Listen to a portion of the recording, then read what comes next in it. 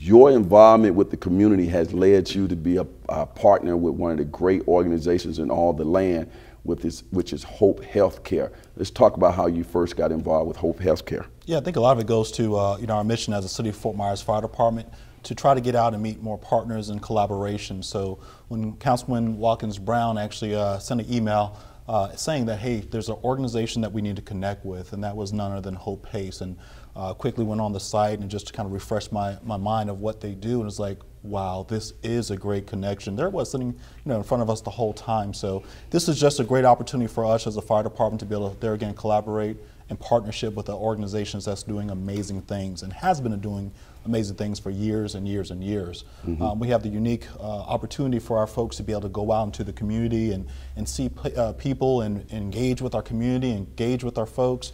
And there's times when we run multiple calls at certain locations and we start thinking to ourselves, what kind of help can we get these individuals? Mm-hmm. What can we do more for them where they can stay in their home and continue to thrive and flourish in their own environment? So places like this, Hope Pace and what they do just fits right along with what we do. So this collaboration, this partnership is pretty organic, it's pretty natural in a sense. Very beautiful.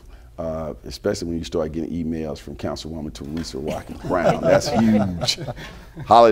Plugging you, Teresa. Ward 1. Okay, Brian, you're the director of Hope Pace. We mentioned Hope Pace already. I want you to Sesame Street it for us. What is Hope Pace? Sure, thank you so much. It is a pleasure to be here today and a pleasure to be with the Chief. And outdress me. I don't know if that's possible. I tried. I don't know if it's possible. So Hope Pace is a division of Hope Healthcare Services and Hope Hospice, which has been a staple in our community for so many years. And Hope Pace stands for Program of All-Inclusive Care for the Elderly. And that's exactly what we do. We team up with family members in our community to keep their loved ones staying here, right here in our Fort Myers community, all through Lee County, in Charlotte, and also in Collier County as well. And we do that really by providing an all-inclusive care package that takes care of all of their needs in order for them to stay home. We provide the medical care, we provide transportation, we provide supportive services, socialization in one of our 5 day centers, and all the things that they need to keep them living safely in their home. Home care services, and really partner with the family to provide that. Is it fair to say that Hope Pace is the leader in the region in providing that service? Well, we take our job seriously, and so we try to do our best for our community and for our neighbors. And so we strive to lead the way every single day for this community. How do you define the elderly in your, is there age that you cut off age and up? Sure, so 55 years and older is what man, you're killing me, man. I'm the elderly now? Oh my goodness, I'm the elderly, man. I think there's some other qualifications. No, not there yet. God, come on, Brian, let me digest this. Whew, God, I'm pretty darn close, Brian. Yeah. Go ahead, man. Well, now I'm sweating because this is your show. You're not the elderly yet, right? I'm coming close. Okay, I'm go coming ahead. close, so I'm right there with you. But I think it's really for folks who want to stay living in the community and need some support to do that.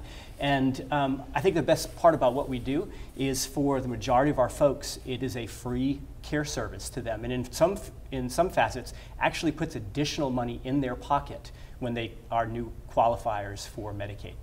When you say free care service, I'm gonna go to you, Elizabeth. What are some of those services? We are so committed to making sure that people can participate in this program and stay at home. And we have a clinic where they can get their medical visits taken care of. They can see primary care physicians, they can see therapists. There is a socialization aspect of it.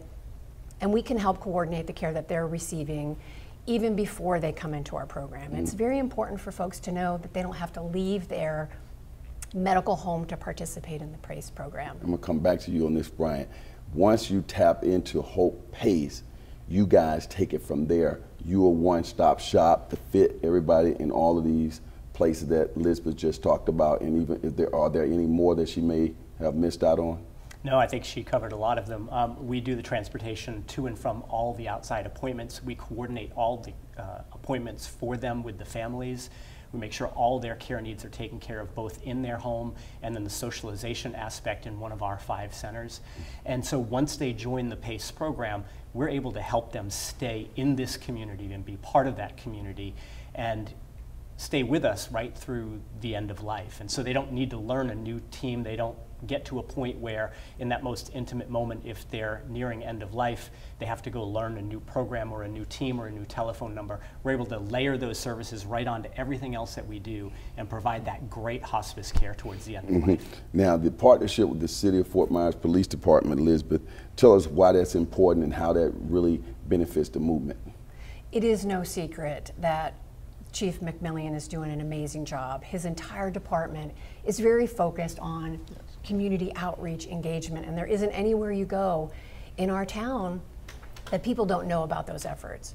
So to have his teams on the ground all the time, responding to the calls, as he mentioned, seeing who's in need of help, seeing where there are caregivers who need to leave the home every day to go to work, it's a great opportunity for him to connect us with those families so that the caregiver can be productive and live their life and know that mom or dad or their grandparents are at home safely taken care of, or they're spending the day in a very social atmosphere at one of our centers. It's a natural partnership, as the chief has mentioned, and it's very rewarding to make those connections.